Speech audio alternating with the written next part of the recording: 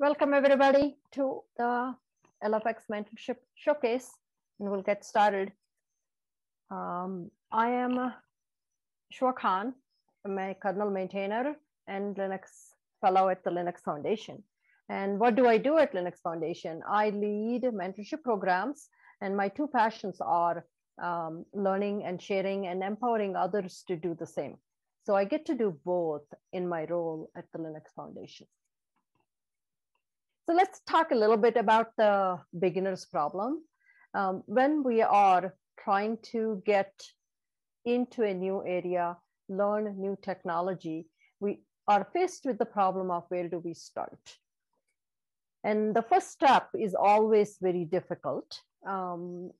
First of all, we have to figure out what we want to do, what we are passionate about, if we learn something new, would we be able to something we're passionate about. So once we know that, how do we get started? The second step is always how. Usually when you are learning new technology area, we're not confident. We are trying to figure out where can we learn, where can we find resources to learn, and who can we ask for help. And community, usually when you want to approach the community, we feel like, well, this community is a community of experts. It's intimidating, daunting, and code base is always looks very complex. We have, at the Linux Foundation, we have resources for you to explore learning pathways. What do you want to learn, and what can you learn in different pathways like kernel or blockchain or CNCF and so on. So if you go to the Linux Foundation training website, you will be able to explore various pathways, and then also take some free courses and webinars, try out the webinars, tutorials, and so on. So it kind of gives you a feel for, that will help you with what, and hopefully you'll figure out what you're passionate about. And once you kind of figure out what, and you also can explore LF Live webinar series. They're free webinar series that cover various technology areas, software engineering overall. And experts lead interactive sessions, and you can ask questions. Live ones happen once a month, but we have old webinars on the website. Once you know the area you want to pursue, you have learned a little bit, you want to connect with a mentor, work in a formal mentoring program, you can apply to our mentorship program.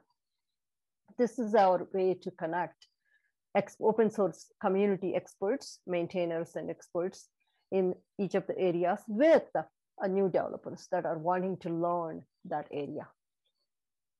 So, hey, once you graduated from the program, you applied, you learned, and once you graduate, what's next for you? This is our LFX showcase, mentorship showcase is designed to connect new graduates with people looking for talent. So we have 7 graduates talking in this segment. Before I hand it off to Aditi Ahuja, I would like to take a moment to thank our mentors. Without our mentors, we won't be able to do what we do. We won't be able to offer the mentorship programs. And with that, Aditi, you can go ahead. I will stop sharing. Hello, I'm Aditi, and I will be talking to you about my experience as an LFX Mentee 21 at Thanos. My talk is titled A Mentee's Foray into Thanos. Thanos is a highly available metric system with unlimited storage built on top of Prometheus. I was a Fall 21 mentee mentored by Ben Ye. I'm currently an intern at Couchbase, and I'm from Bangalore, India. You can find me on these handles. My talk will be divided into 2 parts. The first, a quick overview of my work at Thanos, and the second, a bit about my mentorship experience. Let's start with why I picked Thanos and this specific project. The observability ecosystem had me intrigued for quite a while, and a mentorship with Thanos would give me the perfect head start. As a databases enthusiast, it was also an opportunity to learn more about time series databases, and hence I picked the project related to compaction of data. Familiarity with Go, the language of the codebase, was an added bonus. So, now a quick detour to introduce a couple of concepts. Compaction. This is the creation of a new compacted block from one or more source blocks. The compacted block then replaces the source blocks. Some reasons for compaction are deduplicating overlapping data, mostly in adjacent blocks since this is a TSDB, so that there are no duplicate data copies and this saves disk space. Queries which require data from multiple blocks do not need to dedupe data. Downsampling. This can be understood as reducing the resolution or the density of the data or thinning out the data without reducing its accuracy.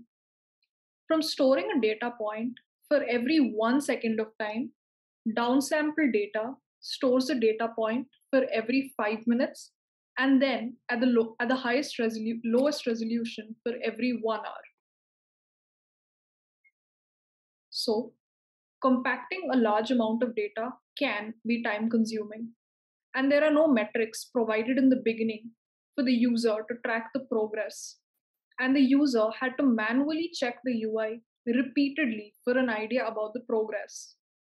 Hence, to solve this, my project involved adding Prometheus metrics to show the overall status of compaction and its related processes, downsampling and retention, by simulating these three. Compaction is also a multi stage process, and it would be useful indeed to track the status and time for each step of a compaction run, which would be more fine grained than the overall metrics. This was a stretch goal, and this was done by adding open tracing support and instrumenting the different steps, such as block planning, download, etc. Now, onto the latter half, making the most of my mentorship. I started out knowing close to nothing about the observability ecosystem. My mentor Ben guided me from starting out by making toy applications to export Prometheus data, to adding metrics related to compaction and downsampling, and finally working on the stretch goal that was adding tracing support for compaction. Thanks to his guidance, it felt like a gradual progression, simultaneously challenging yet supportive. These are my main technical takeaways from the mentorship. Improved my Go skills. Although I did have some prior experience with Go, the mentorship polished my skills and has made me somewhat nitpicky where Go style is concerned. Learned about Prometheus and developing Prometheus exporters for an application in Go. I also wrote a dev.to article about the same. I learned about tracing and instrumenting applications and the basics of working with Jaeger during the latter half of my mentorship. And finally, I improved my understanding of distributed systems and TSDBs and Thanos compaction in specific. This was pretty fascinating since I hadn't delved deeply into these topics earlier. So, the key non technical takeaways, just as important as the technical ones, were: take initiative, start small if needed, come up with ideas or improvements for the project, and take on small issues, no matter how small. No issue is too small. My first PR was a doc change, and my first two PRs were code refactoring and changing an incorrect log message, but they definitely boosted my confidence and familiarized me with the process. Don't consider time spent on a PR not merged or an idea not accepted as a sunk cost. The first major PR I worked hard on was not merged since it turned out it wouldn't be needed any longer, and I had spent a couple of weeks on it by then. I was really looking forward to it getting merged, and it did stink for a bit. But then I viewed it as yet another hands on learning opportunity, one of the many I received at Thanos. Seek out feedback proactively and frequently. And when you do, try not to get frustrated by mistakes and lose your morale. Keep trying, even in the face of them. Well, this is still a work in progress for me, but this was definitely one of the most important learnings. Tap into the community. The Thanos community is an amazing one, like many other open source centric communities. Interact with and learn from them as much as you can. Apart from Thanos specific learnings, it also made me aware of newer opportunities and taught me quite a bit about software engineering in general. And lastly, the importance of balance or downtime. This is emphasized by a lot of mentors in the community, and it's only now that I'm realizing how important it is. So, here are some points to keep in mind while applying for future applicants. Get involved in the community as early as possible. Contact the mentor and understand the project. This has two benefits. One, it helps in assessing which project is the best suited to your skills and whether a project is actually what you think about it, and tailoring your cover letter accordingly. Basically, show initiative. Keep applying. Don't doubt yourself. I got selected only after applying the second time round. And finally, learn the tech stack if you don't know it already. This gives you an edge. Thanks. Feel free to reach out to me with any questions or feedbacks. And for a more complete account of my experience, head to this dev.to article. Thank you so much. So my project was to develop an E2E dashboard for Litmus Kaios. So giving a brief introduction about myself, I'm an undergraduate student at IIT Dhanbad currently, and I was a Google Summer of Code student with Phosology, an LFX mentee with Litmus Kaios, and currently I'm an ST intern at Kaios Native, which is the parent organization of Litmus Kaios.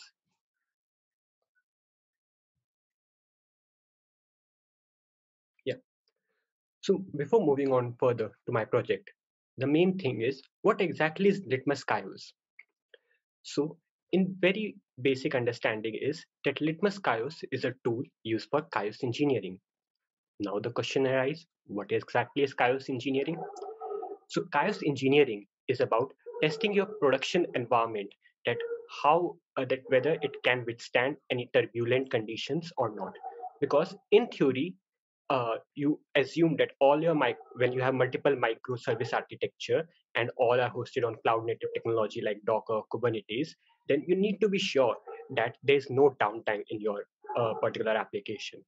Say, for example, you have 5 copies of your server running on production, and due to any fault, 2 of the server crashes down. Now, you can expect that the request would be diverted to the rest of the 3 servers, and the due to increase in the decrease of the number of servers, the response time might increase a bit. But later, you would see that the 2 new copies of the server would automatically be created, and later everything would come back to normal, and the request would be rerouted to all the 5 servers again. But this is in theory, and this should happen. But in practical, sometimes things don't happen as you expect. And even after the new servers are created, it might happen that the request is not rerouted to all the 5 servers, and only 3 servers are fulfilling that request. Or if an IO fault occurs, if a network latency occurs, there can be many such faults which cannot be tested by a generic E2E test or end-to-end testing or whatever type of test. You have to test your cloud native architecture completely, that how your different microservices are connected. So The general step of any chaos engineering is first you identify what are the steady state condition. By that, I mean like what is the current response time, server usage, the load on CPU. So all these conditions you see and identify. Then later, you try to introduce a fault. It can be any fault, like you crash some servers or you introduce some IO delay or some network latency. These kinds of you introduce a type of fault. Then later, you try to see that are the steady state condition regained or not after some time. If after some times they are regained, then yes, your system is resilient, very good. But if not, then congrats, you have found a weakness and now you have to resolve that particular weakness. So chaos engineering is all about this. And Litmus Chaos is, uh, and one more thing about Litmus Chaos, that just 2 days ago, Litmus Chaos finally became the incubating project in CNCF community. So earlier it was a sandbox project, but 2 days ago, Litmus Chaos became an incubating project, which is the next level of uh, project maturity in CNCF ecosystem. So moving on further about my project. So next question arises, why was this project required at the first place? Or what were the limitations of the earlier architecture that a new fresh UI was required? So earlier the E2E dashboard was created using static HTML files. Yes, you heard it right. There were around 20-30 HTML files which they were maintaining. So it's a good beginning, like for documentation, it's completely fine to have HTML file. There's nothing wrong in that. But with time, some new requirements came up. Like we have our test running daily, nightly. So we need to show the progress of that particular test and the result of that test on our website. So now things get complicated. So for this, they didn't remove the HTML file. Instead, they created a Python batch file which updated the HTML files daily. So instead of creating a server, they relied on that particular Python batch script which was running daily.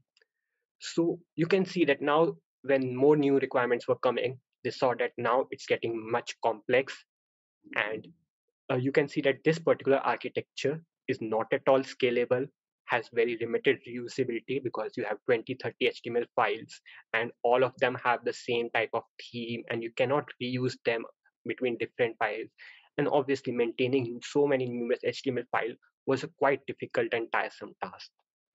So what they now required was a new UI in some framework like React with a fresh design and many of the new functionality which cannot be added in an HTML file, and they need a server for them as well. So earlier we were mainly relying on the GitHub APIs for the details, and in the end of any open source code we require the testing and the documentation. So these were the limitation and the project deliverables. So this is how it ended. So we created an E2E dashboard, and here you can see the GitHub API results are very nicely displayed here, that whether the last pipeline which ran on the GitHub was succeeded or failed. And I added even the dark theme. Then in the tabular format, you can see that how many pipelines failed, how many pipelines succeeded, and what were the various jobs and steps of that, what was the total coverage, a description. And the most difficult part for me was to fetch the GitHub API logs, because it wasn't something as straight as it might look. Because initially it was decided that we just have to create a front end in React, and the API and the server part was just the GitHub API. But for the fetching the logs part, this came up as a new requirement, and I came to know that now I have to create a new Golang server. So I was not much familiar with Golang. It came to me as a positive surprise, as I have to create a new Golang server on my own from scratch. Though the mentors were very helpful in guiding and supporting me, and they provided me the good resources about that. And in the end, and I finally created this Golang server, and I learned a lot in that particular process. So next thing is what I learned from this wonderful LFX mentorship experience. I learned how to write production level React code. So there are many differences when you write your code for your personal project versus when you write for a big open source organization. Because in your personal project, you can write code in many a times suboptimal way, or you can use any particular library of your choice.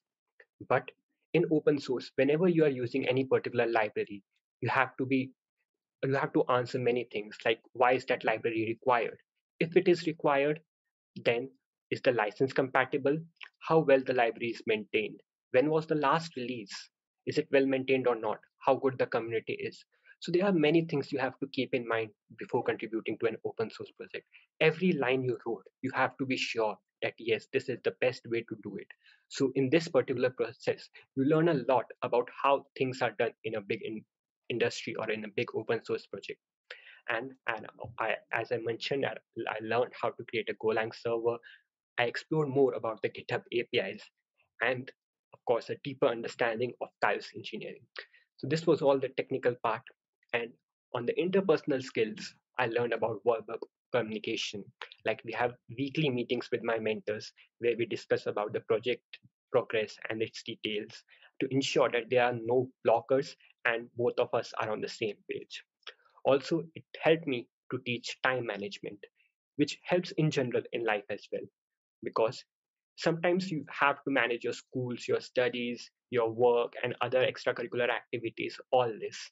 So it's a good lesson that you have to give time to everything, and you should know how to manage these things. You learn troubleshooting, self-confidence, work etiquette, good listener. So all these things was great learning experience. So next, my complete LFX journey. So how it started and why I choose the Litmus Chaos project. So I was being a web developer. I was interested in making my project highly scalable with zero downtime, and I was quite fascinated with cloud native technology, and I wanted to learn about them and contribute to them. So it was then I was exploring about the CNCF projects, and then I came to know about the Litmus Guys project that it required to create an E2E dashboard in React. So it was the best project for me because I could contribute my skills to that particular project and give back to community my skills. And in return, I would learn a lot about chaos engineering, about cloud native technology, how things are working at such a big scales. So I learned a lot from them. Then I joined their Slack channel, their community, and asked curious questions. We have regular meeting, monthly meetups, and monthly meetings of that particular organization stand-ups. So it was really fun discussing about those things. Then I created a detailed proposal with a detailed timeline and I applied. And after I got selected, then was the coding time where I developed the front end, the Golang server, and then the most difficult part would be also to modify and incorporate changes by the mentors. Mentors were very helpful and supportive, and I learned a lot through this PR review as well. That how things are done in the production environment and a big open source project. They very well make me understand that how things should be done in a good way, how you can improve your things. It can be even small change, like if you are writing one line, how you can improve that one line as well.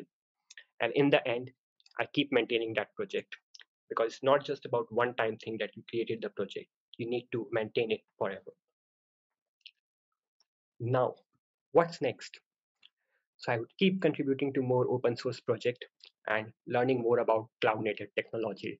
I always get fascinated and I wanted to learn more about how these cloud native technology work and how can they shape the future as they are working at a so high big scale, and then help other people to make their first step in open source.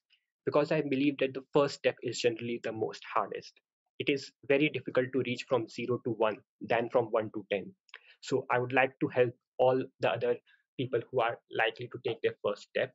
So if you want to reach out to me, you can reach out to me at my email, my LinkedIn, and I have also written many of my articles on Medium about my open source journey, and I've shared my experience there.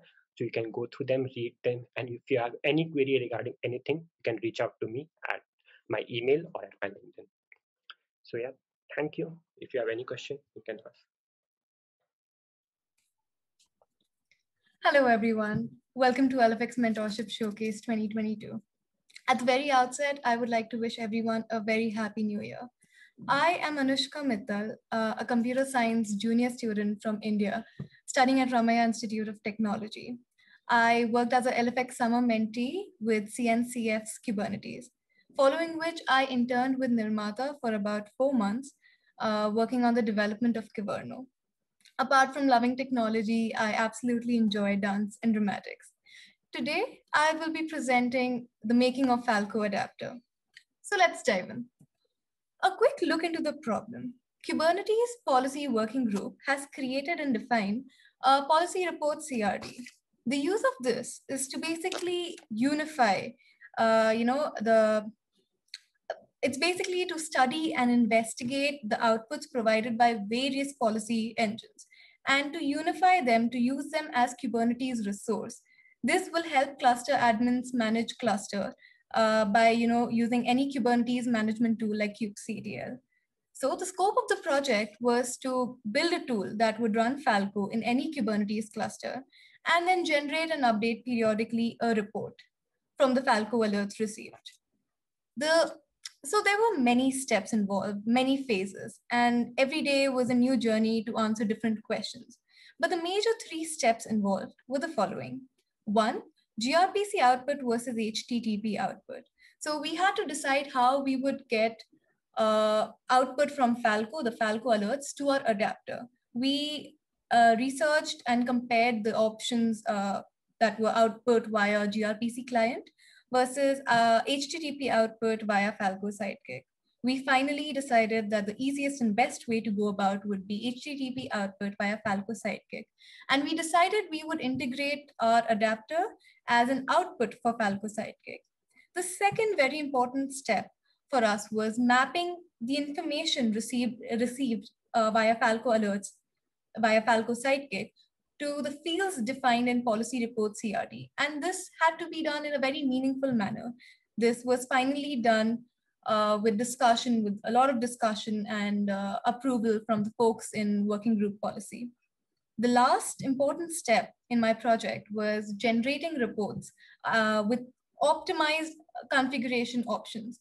So once we were able to generate a normal single report, we wanted to make sure that we address the customizations a user would want, the number of various reports, namespace specific versus cluster specific reports.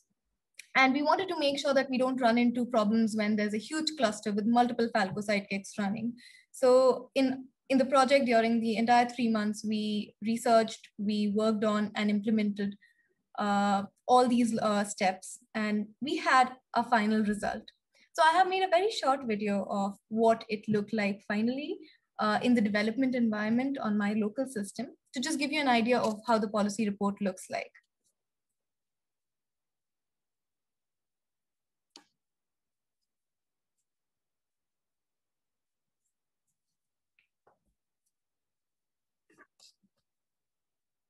That's good. So now that we know what my project was and what I built, let's look into what I learned over the 3 months. Honestly, I learned a lot of things. There were so many things, new things that I learned, some old things that I refined. But the major 3 things that I want to cover today, highlight today, are my Golang and GitHub learning. I learned a new language just a month before the project and applied it, and of course gained an in-depth knowledge over the 3 months of the internship. And I'm really happy that happened, and I'm really happy for, that LFX Mentorship for providing this platform, because I use Golang to date. I was able to understand code base, write my code, production level code, and tests in Golang. I extensively used GitHub and learned most of it during this 3 months and made my first big project. The second thing that I want to highlight is the knowledge I gained about policy engines, CRDs, and CNCF technologies. I studied using documentation available, online resources, used Kubernetes, Falco Sidekick on my local system, and learned a lot about them. I also learned about policy engines while working with Falco, and about CRDs and how powerful they make a Kubernetes. And finally, I cannot emphasize enough on how much of personal growth I saw in these 3 months. I was able to deal with presentation anxiety, which was a big deal for me back then. And I did well.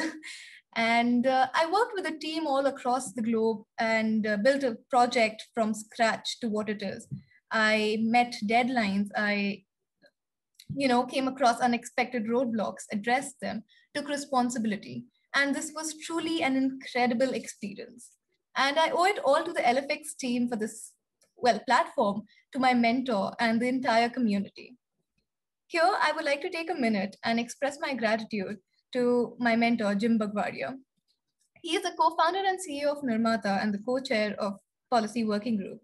He is overall, above all of this, an awesome person. And we used to connect almost every day via Slack, weekly on Zoom, and discuss the project. I could always bank on him to help me, guide me, and, just be there. And he was always willing and ready to help. So grateful for that. He was very supportive too through all personal issues, and did not miss any opportunity to provide very relevant career guidance. I'm very grateful for my mentor. And a special thanks also goes to Thomas from Falco. He is the creator of Falco Sidekick, and he worked with me through each step. He made it very easy for me to contribute to Falco Sidekick and build my project to what it is. He used to sync with me, correct my mistakes, review my PRs, and it was just a great experience. It wasn't really just a 3-player game.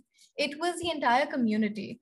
I remember having open conversations about questions, doubts I was facing on Slack channels for weeks. Everyone just pitching in, putting in what they think about the issue. And multiple people in community meetings telling me that, maybe this is the direction I should also look at, and posing some very relevant questions to address, which helped me really refine my project and bring it to the very step it is at now. So I think this was one of the surprises that came along out of this mentorship, the community experience. I am so very grateful for the community experience that LFX mentorship and just Kubernetes community has created. And the Kubernetes is one of the communities that I have been actively a part of, and I wish to explore more. But I worked with so many people, learned from them, got inspiration from them, became a better person and an open source developer because of them. Very grateful for that. The second surprise was self-awareness for me. Working with Falco and later with Kyverno, getting introduced to SIG security, I really realized my passion for security and how my interests lie in that domain. I hope to take that forward from here. And finally, the growth and opportunities. LFX mentorship opened a lot of opportunities for me, some of which were speaking at KubeCon North America 21 in a panel and interacting with people at that level and being able to just have that presence in the community. The second was my internship that came out of this mentorship itself at Nirmata, and many more. This makes me answer the question, what's next? LFX opened an ocean of opportunities, and I wish to explore more and more in open source communities over the coming years. And I hope to increase my open source involvement in security domains, especially. Open source involvement for me does not just mean coding contributions, it's non-coding contributions, interacting with new people, being active on Slack, and being able to contribute in any and every way I can. Being in my pre-final year, I am constantly looking out for internship and research opportunities to upskill myself, to learn, work, and contribute. And in future, I wish to work in places and organizations where I could make a key difference as an engineer in important projects. With that, I have come to an end, but here are some of my handles that you can reach out to me to just discuss technical or non-technical stuff. That would be really great.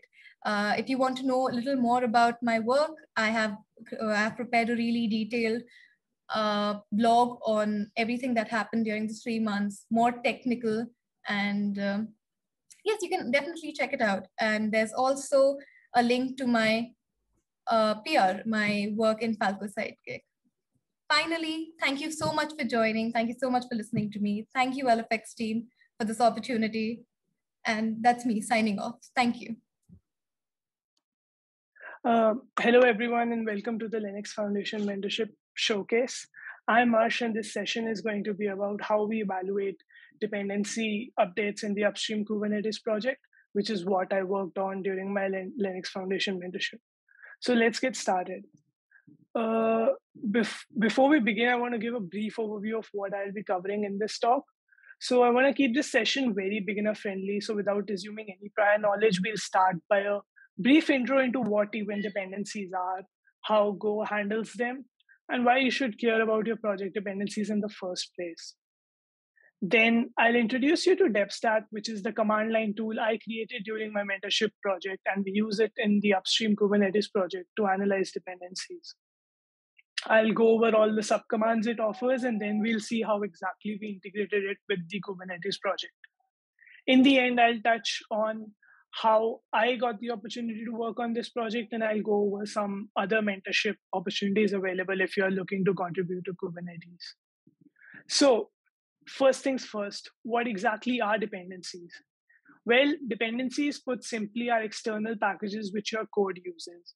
These external packages are distributed as modules. As per the definition of a module in Go, it is nothing but a directory containing nested and related Go packages with a go.mod file at its root. If you aren't familiar with what a go.mod file is, don't worry. I wasn't before the mentorship, and I'll be covering what it is in the next few slides. So for example, you can see here that we make HTTP requests in our code, and we are using this very common module called Julian Schmidt HTTP router, which then ends up being a dependency of our project. So if you look closely, there are other packages and modules we are importing too, like log fmt, but these are internal to Go, so we don't consider them as dependencies of our project. So once you put your code in its own module, you'll see that a go.mod file appears in your project directory. A go.mod file simply describes the module's properties, including its dependencies on other modules of Go and on versions of Go. So when you add dependencies, Go also creates a go.sum file that contains the checksums of the modules you depend on. Go uses this to verify the integrity of the downloaded modules. Please note, however, that the go.sum file is auto-generated, and you should never have to edit it manually. To keep your managed dependency set tidy, you can use the go mod tidy command. Using the set of packages imported in your code, this command edits your go.mod file to add modules that are necessary but missing. It also removes unused modules that don't provide any relevant packages. And lastly, it will regenerate the go.sum file based on your go.mod file.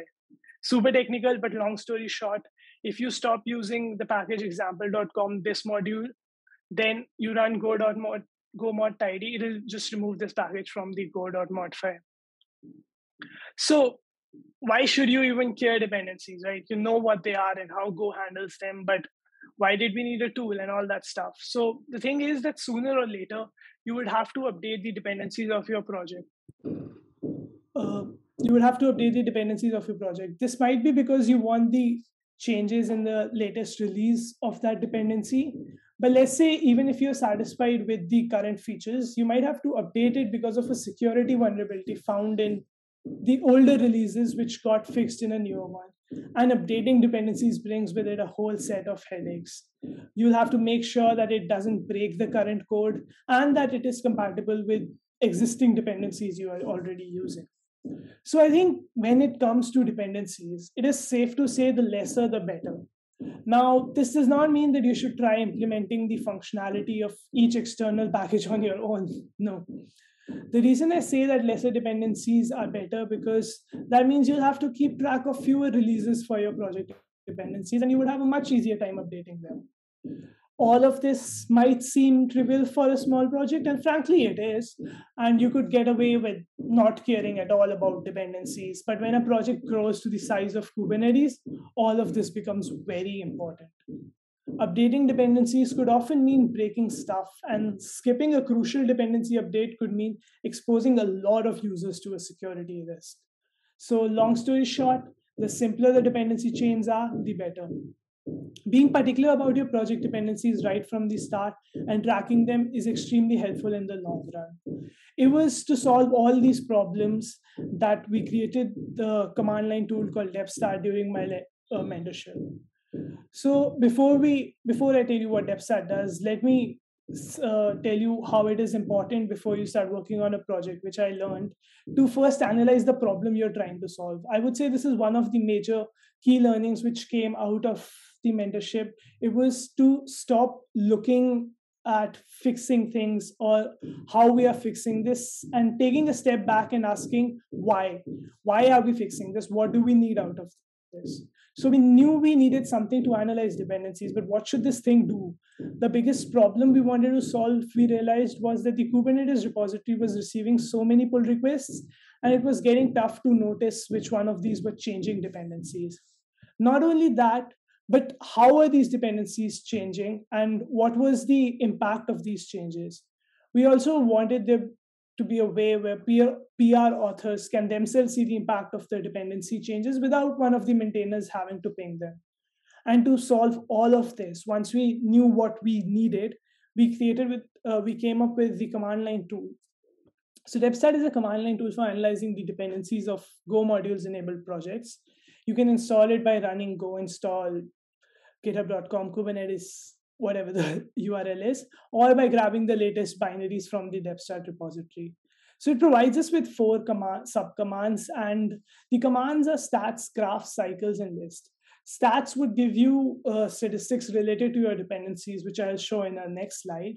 The graph subcommand creates a graph of all the project dependencies you have, which is useful to visualize how your dependencies look and track the paths and help you to figure out where a security vulnerability might lie.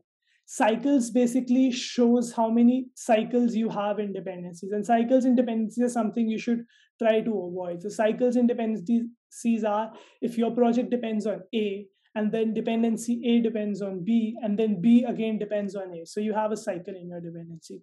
And list is a simple command which just simply lists your project dependencies. So now that you know what Depstat does, let me go over how we use it in the upstream project. Depstat runs as a PROW job, and PROW is nothing but a Kubernetes-based CI/CD system. So for Depstat, we have 2 PROW jobs. One is a periodic job which runs every 6 hours on the master branch of KK. KK is short for the Kubernetes repository. We also have a pre-submit PROW job which runs automatically on pull requests, which change the go.mod, go.sum file, or any of the files in the vendor directory. So this can also be triggered manually on PRs by commenting /test check dependency stats, and that's thanks to PROW. What this job does is run Depstat on the code which is present in the PR and then print its difference with the output of running Depstat on the master branch of Kubernetes.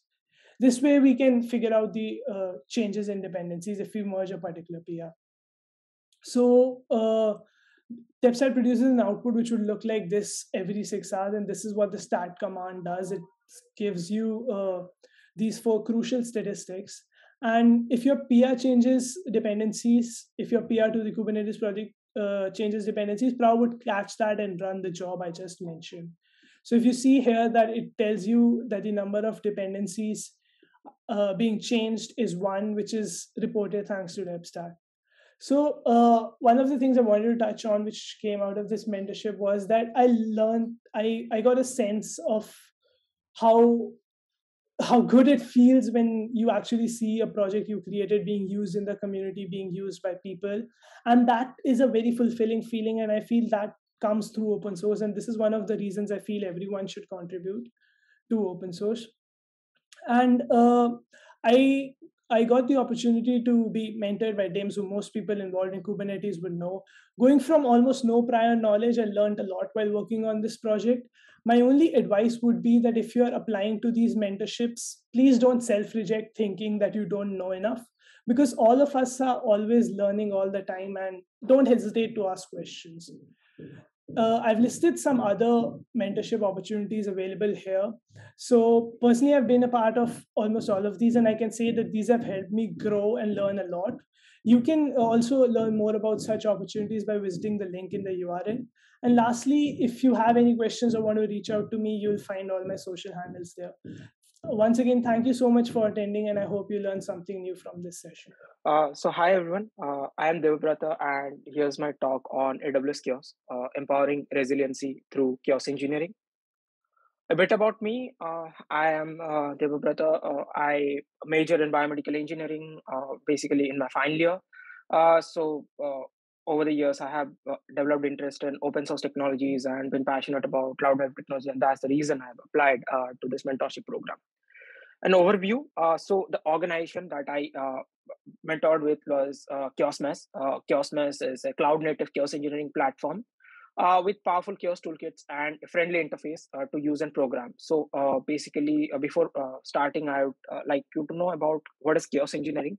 Basically, kiosk engineering is for the microservices-based architecture where you could inject fault into your systems, and you could get an observability based on that, like how the fault is affecting your system, how your system is resilient to those faults. And what's more important about kiosk testing is it happens in the production.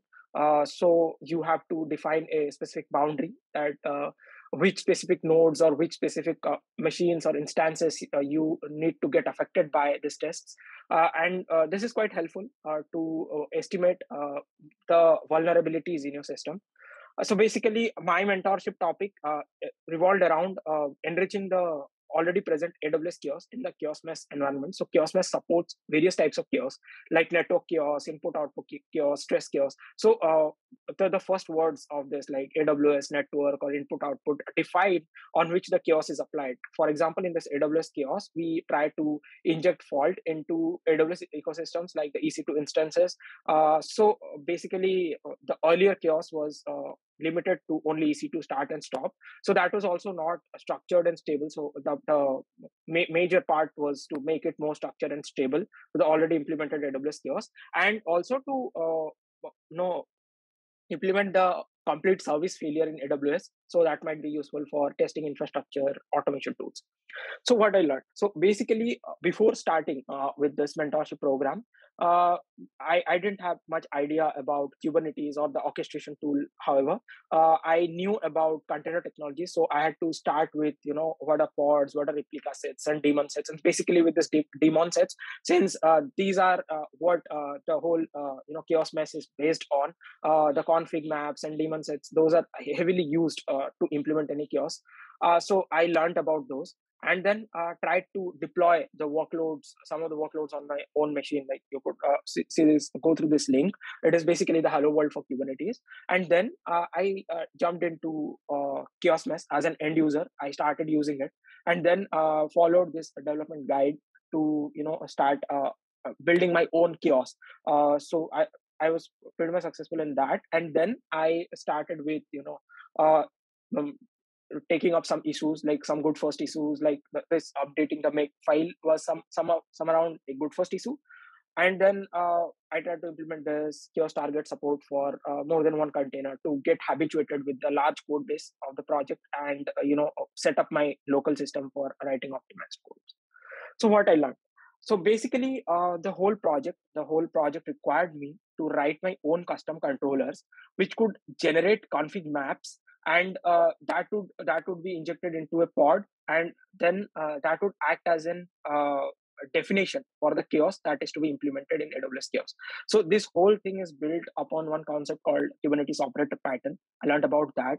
As I said, wrote about my own custom controllers. So these controllers were kiosk controllers, and we need to change the routers according to it, so that it connects with the Kubernetes controller properly. And also we need to manage the dashboard, like what needs to be showcased in the dashboards. And the kiosk control manager was already present. We didn't need to touch it. And the kiosk daemon, obviously we needed to also do some changes to the kiosk daemon, the executed component part. So as you could see in the diagram, when an end user interacts with kiosk mesh, there are three types of part. Like you could interact with the dashboard, you could using client.apply or kubectl apply. Then there is this Kubernetes API server which interacts with the kiosk controller manager, which was the important part of every kiosk we write. Like this controller manager needs to be properly defined, and the timings and the blast radius which we define in kiosk testings need to be defined by this kiosk controller manager.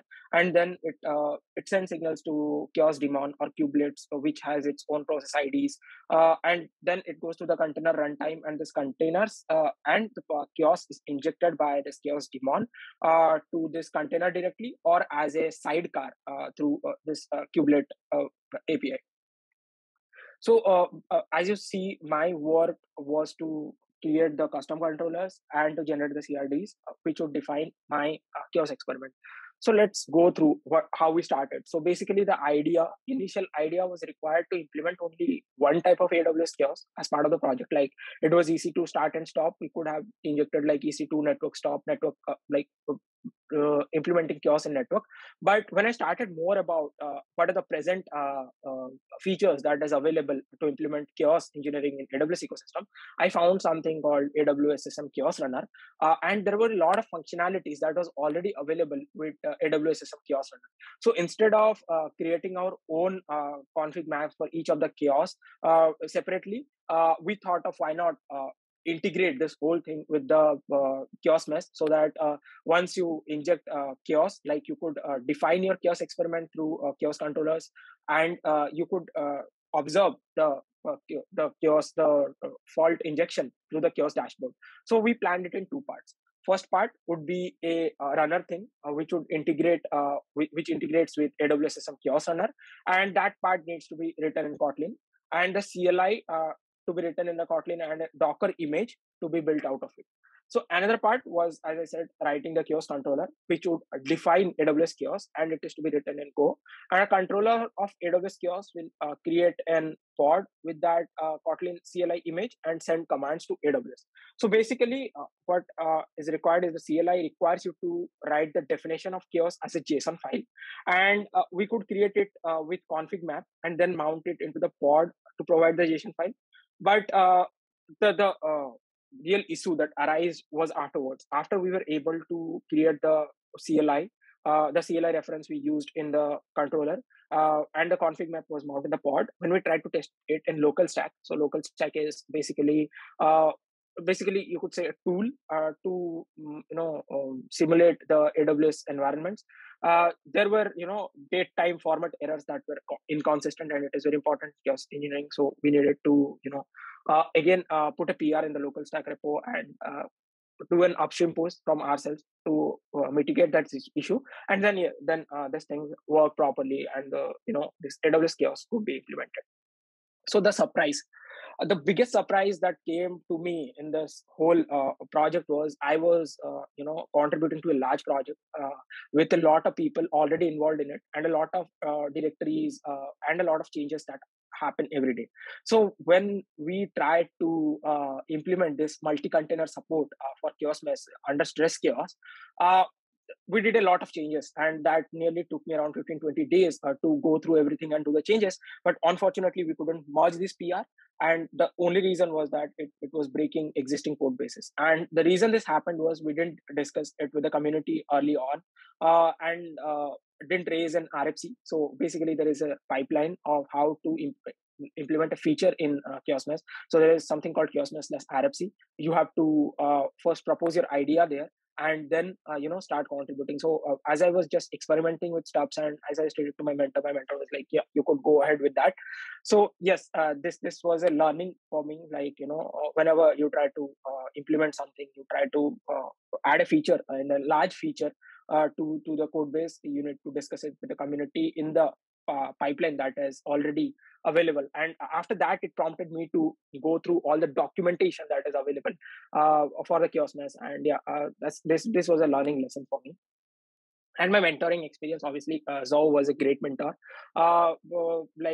We had a little bit of problems while communicating because of the language barriers, but he being a very skilled developer, he used to understand the problems that I used to ask to him, and basically more than learning and implementing chaos mesh, which is very technically advanced, he encouraged me to experiment with stubs and to learn the very basics of how these things work, and very patient. He was very patient while clearing my doubts, and the only way of communication we fixed was the Slack. So I used to send him any problems or any of the hiccups I had, and he used to clear it in the Slack itself. And then he made sure my development environment was highly optimized, because the code we wrote needs to be merged in large code bases, and it won't be buggy, and it should be understood by other people using it. So he also even helped me to set up my IDE. Earlier I was using VS Code. I didn't even knew the existence of Golang and the capabilities of Golang as an IDE. So yes, so he helped me with that, and that was an amazing experience. So yes, finally I graduated after 3 months. And what now? So now I have given multiple talks about the work I did during my mentorship, and after my mentorship, I was really inspired by what is Kubernetes, and I didn't even knew the vastness of Kubernetes. So I started contributing to upstream Kubernetes, and I now work actively with say Contrivex. I'm a shadow in the release team, also a maintainer of contributor Katacoda, which hosts the tutorials to help upstream developers who are new to the community. And yeah, I enjoy a lot contributing to open source communities, and basically the community and the learning I have is very very fast. And I could say I have upskilled the upskilling has been quite exponential when I'm involved with the community. And how a project is starting from scratch to end, like if a feature is implemented, how it is implemented. That's a great learning experience for me working in this large projects. So yeah, thank you. That's all from me as a mentor. So if you have any question, you could reach out to me in Slack or in Twitter or any handles. I have uploaded my presentation and the skid. You could go through that, and the necessary links are available. Thank you. Let me begin by first of all welcoming everyone who has joined today. So thank you so much everyone for joining the LFX Mentorship Showcase. And as we move ahead, let me just first of all tell you what are we going to talk about. So today we are going to talk about, we are actually going to dive into, we are actually going to dive into Kubebench Policy Report Adapter. And what is this? This is the summary of my spring mentorship experience with LFX. And let's move on to introduction. So talking about myself, so as it has been written here, that sometimes I'm a poet, sometimes I code. So this also was a little poetic attempt to introduce myself. That titles, all these titles that we earn, they come and go. Spring LFX 2021, I was upcoming intern at Nirmata I am, and now in order to, you know, that dilemma or that internal rife between the title, the ultimate title that we have is I. It comes and goes with us. After that, what remains? So that is what I wish to talk about here. That for as long as I remains, shall I remain? So that was a little, you know, a poetic side. But now we are moving again back to the technical side. And before we move to the technical side, something that I haven't mentioned in the slides, but because I just got reminded of that, I would like to tell about that story, like how I got introduced to this program. So Shua is here today with us. So it was Open Source Summit in Lyon. It happened in 2019, all those pre-COVID era times. What wonderful times they were. So it was then when I was introduced to this program. And I still remember that talk that Shoha gave to introduce us to this program, which was then known as Community Bridge Mentorship Program. And at that time, I was interested in Linux kernel as well. So I applied like 3 or 4 times to this program. And this was, I guess, my fourth time when I finally got selected. It was almost thrice. I was redirected. I would not like to call it rejection because almost all rejections are redirections.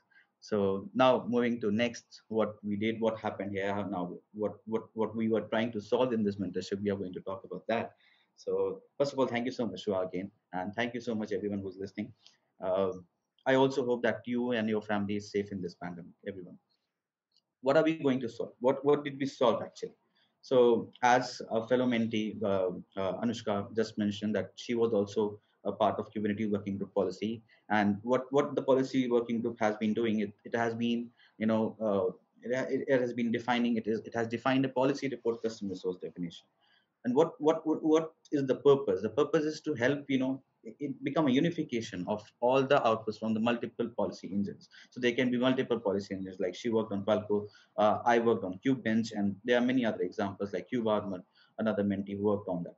So what was my task? So my task was to build a policy report adapter for Kubebench. And what does Kubebench does?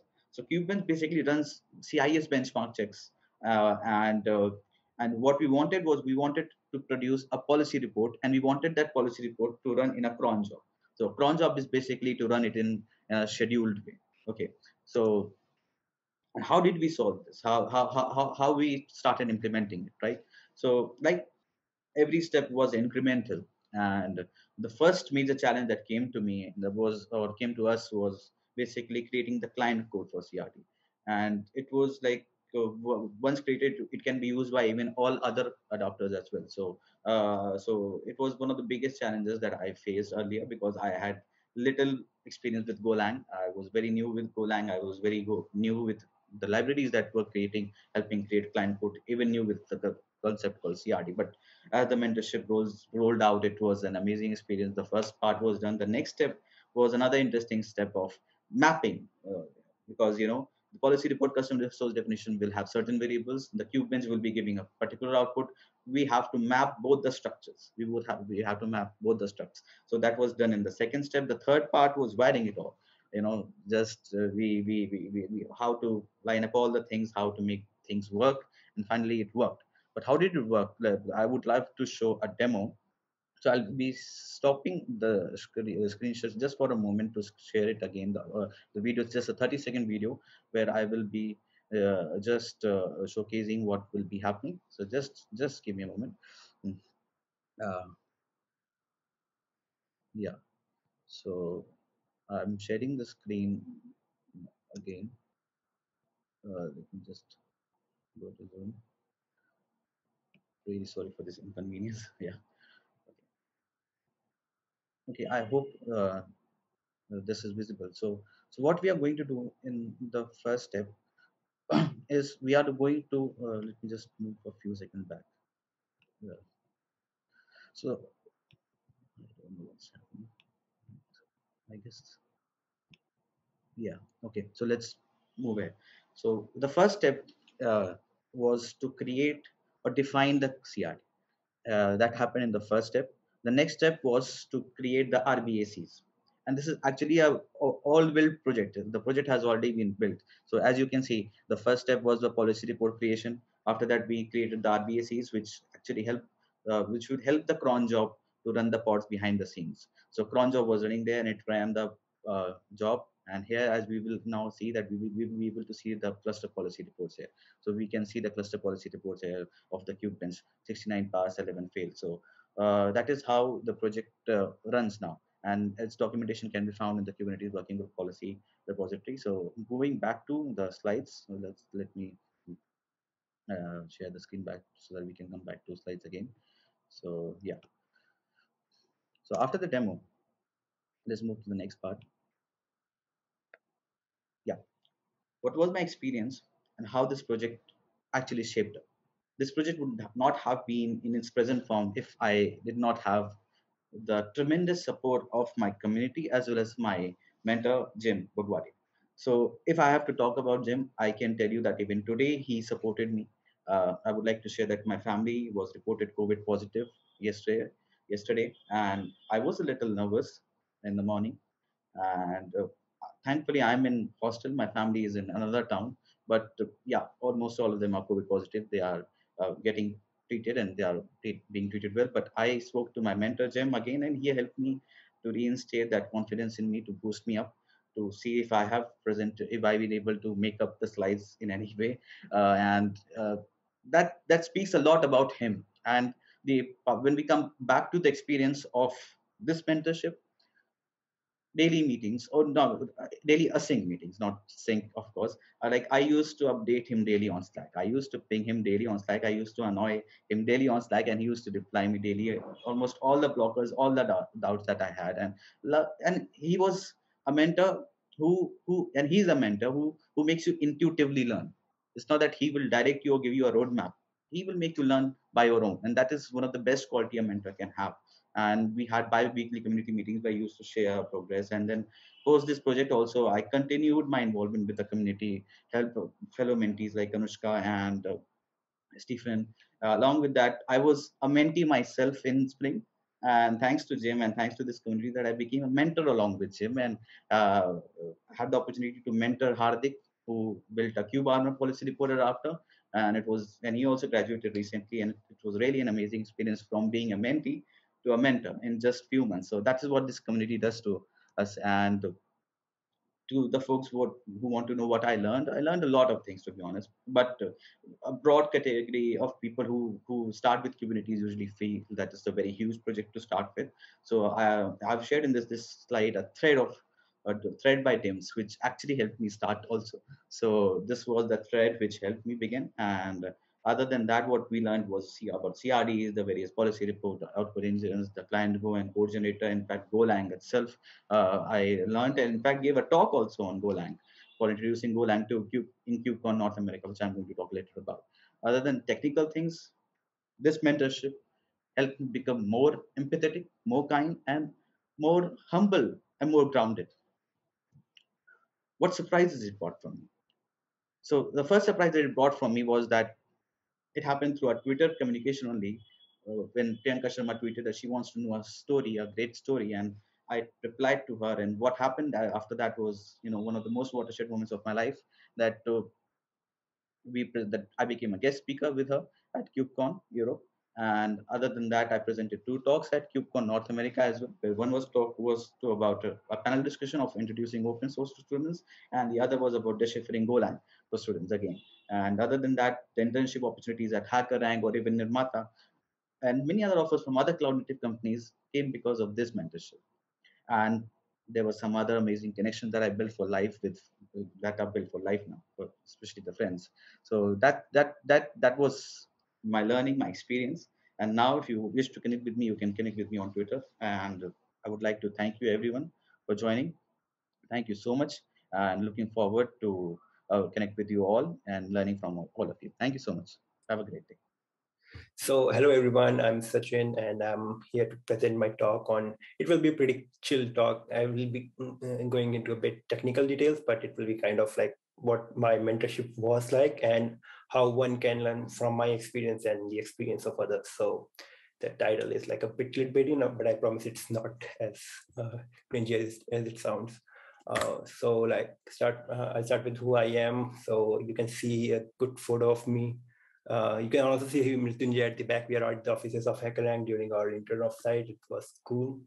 So I just completed my internship at HackerRank. I'm a final year undergraduate. And I was a LFX Spring mentee in Spring 2021 last year. So so my experience with Kubernetes and this cloud native ecosystem is, I started with Kubernetes, as Mrityunjay say, Dim's thread and interaction with him helped a lot to get me into this. And I learned a lot about how different components works on my own, just a high level overview before diving into code. And then the community helps you along. If you want to find something, you just have to ask in the Slack channel or just reach out to someone and they will gratefully help you out with that stuff. So that is how I got into it. Then along the way somewhere, I found about what Spiffy Spire is and what LFX mentorship is. And so in this talk, I'm going to talk about what this Spiffy Inspire and what these two terms are, what the new health system is, which I added during my Linux Foundation mentorship, and what I learned about learning from mistakes, which is kind of known, but there's a difference between realization and understanding. When you realize it, that's when you truly get it.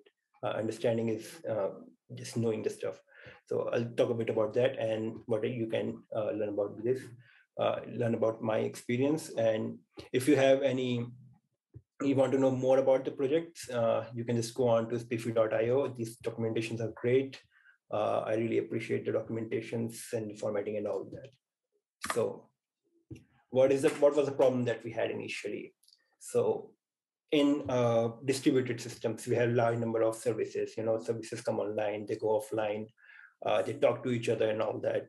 And so how do we know what services are authentic? I mean, how do we authenticate all these services, right? There are huge number of services.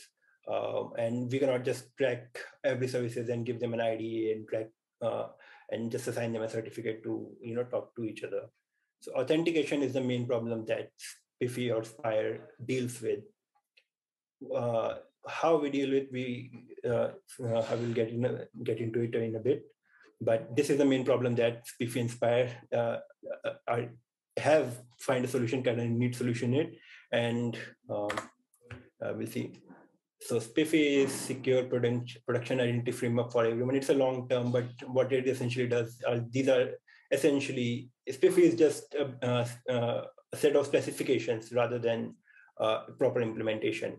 So when you go to GitHub/SPIFFE/SPIFFE, you will see a lot of markdown files, and these have all these set of specifications that a system needs to have in order to be SPIFFE compliant. So Spire is just an implementation of SPIFFE, but it's not the only one. If you go on to the documentation, you'll find there are more to these. But yeah, essentially what SPIFFE does, it will provide authentication methods to every workload, every services in the distributed system. So Spire is the implementation of the real-time implementation of SPIFFE. It is created by the maintainers and developers of Spire. It is a platform agnostic and I should have mentioned heterogeneous, but what it does is, like, you don't have to worry if some services are deployed on AWS or some services are deployed on Google Cloud. What it does is it will give everyone a way to authenticate each other. And the way it does is, like, whenever a system, so SPIFFE has two parts, Spire has two parts. It has a service, it has a agent, and it has a server. So the agents are like, they sit in the sidecar of all these services, and they interact with the server. During the interaction, they demand for certain certificates. And there's two ways to do that. First of all, it authenticates the workload itself, and doing something called node attestation, and workload attestation, and then there's something called node attestation, in which it authenticates the environment itself. Like if it's in AWS, it will ask for all these documentation from AWS and send it to server.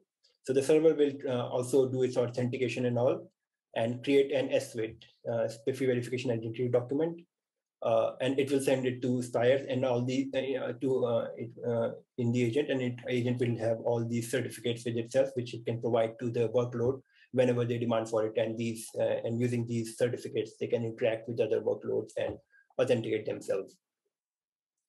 So my project was to implement the new health system, and for that we have to know what old subsystem was like. So earlier we used like GoHealth. It's a library, a pretty neat library to make health calls and get the responses. But it was pretty simple for a project so complex. What it did was, for if I have to check if a project is live, I'll do a HTTP 200 to it, so it will know, okay, now it's live, the workloads are live. And for readiness checks, we just saw that the server was able to fetch the bundles for the readiness checks, but it was pretty rudimentary. But because there are a lot of parts, there are a lot of internal working parts in Spire itself, and these simple tests would not have sufficed in the long term. So for the new system, we decided to have a global namespace check. Sorry, just for a second, I have to switch back to the screen to see if there's something. All right. Okay. Wait, sorry about that. Oh, okay. So for the new system, we have to check all these components. So Spire has like a certification authority, a data store, a manager, and all these have different workings. And we cannot just ping these and find like, okay, this is working or this is not working. So what we decided is to give them some tasks and accumulate the result of those tasks and divide it into readiness and liveness of the system, and check out if and take all these results and check if globally it works or not. Spire as a whole system works or not. So for example, that we have CA manager, catalog manager, and all these systems. There are more systems. There are just some systems that I worked on, but there are more systems to this which we can apply the health checks on. So for a little example, like let's say we have to check the health for CA. what we'll do, we'll see a small task like to mint an X509 SFIT. If it mints it, we have like, okay, it's now both ready and it can go live also. So, and similarly for manager catalog, we can see its ability to store these SFITs in itself and check. Okay, if it can do these tasks, then it's also live and it's also ready. And similarly for manager and all these subsystems, and we can just fetch out all these results, check, parse all those results, and check. Okay, now it's globally healthy and ready to be deployed to a system. So the mentorship was great experience for me. Like I have these amazing two mentors, Andrew and Evan, with me. We both are creators and maintainers of Spire, Spiffy Spire both. Awesome folks. We used to come regularly on, whenever I had a problem, they would just call me on a Zoom call and we would interact, we'll talk about it. We keep a doc to maintain the progress and all these ideas that I have. And there was a time conflict of, obviously, we have a like 12-hour time difference between us, but it wasn't never a hindrance because we had a perfect system. We had synchronized our timings such that whenever I used to just make some design decisions and just comment it in the docs, and they will just comment back like, okay, this is fine, or what changes can we make, or if you have any problem, we can get a meeting to it. So these are just awesome folks. I would like to thank them. And what I learned. So initially, like I didn't know about Spiffy or Spire anyhow. So I was a bit tense when I started because it's a security project, it's an authentication project, and I really didn't have much knowledge about that, diving into it, not the kind of knowledge that is required for such a huge system.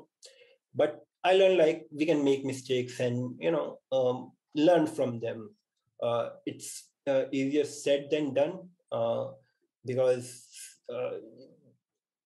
we can make some stupid mistakes and think about like what people will think. But if you have really like good mentors such as I had, so you will really enjoy that learning process from mistakes. So what we did was I make a lot of mistakes during the initial PRs, like small mistakes that should not be made. But my mentors really helped me. We went through all these PRs, code reviews and all that, meetings if I was lagging in some concepts or something. And doing that slowly over time, these error numbers got reduced. And finally, I was able to create good PRs without any conflicts and all. So regular feedback with mentors really helps. Not with mentors, with the entire community, whichever you are part of. You just have to interact and you will surely get an answer. So I can give a quick example of what mistakes means. So, so this is kind of a thing. It was an issue in Golang that I found during while I was working on a PR. I thought like it was really stupid mistake. I should figure out before submitting this PR. And it turns out that it was a problem with Go rather than the PR. So, you start making mistakes, you try to find them, and along the way you might find something valuable, like I did. So this is like the issue I found out. I went on to Golang Slack channel, and these two incredible guys helped me to figure out that it was a Stack Overflow error in Go, please, and not an issue with my code. So you should never be shy away to ask for help. If you ask, and you will find. That's it. Communication is key. Just interact with the community, talk to them. It will be fine. So yeah, and the getaway part is not like you should just get away from the mistakes, but rather than figuring it out before things started to mess up. So for example, in my previous case, I almost rigged the system, but talking to them, talking to the community, talking to people, interacting with them, reaching out for help, finally helped in finding the solution before I merged the PR, which was like the getaway part for me because no one find like I did it, but now they do. So yeah, this was the getaway part. You should figure it out, but you should never be shy away from asking for help. And the most important thing everyone knows is to just have a great time. It's a really great experience. You will meet a lot of people, make a lot of friends, and a lot of new acquaintances, which we meet in person someday. So yeah, have a great time. Don't shy away from asking from anything. Be a part of the community, interact with people, and yeah, have a great time in general. So if you have any questions, I'll be in chat and you can ask me. Thanks. Thanks everybody for speaking. Graduates, congratulations. You've done a great job. Loved listening to all of your experiences. It's been, this is why we do what we do, providing all these resources. And it's fulfilling for us to see you use these resources and that it makes a difference to you. Thank you, Matt. Thank you, Shannon. And final note, I'm going to thank my sponsors, Red Hat, GitHub, Intel, and IBM. They have been supporting this program since day one, three years ago. So thanks everybody, and good night on this side of the globe, and good day to you on the other side of the globe. Thank you.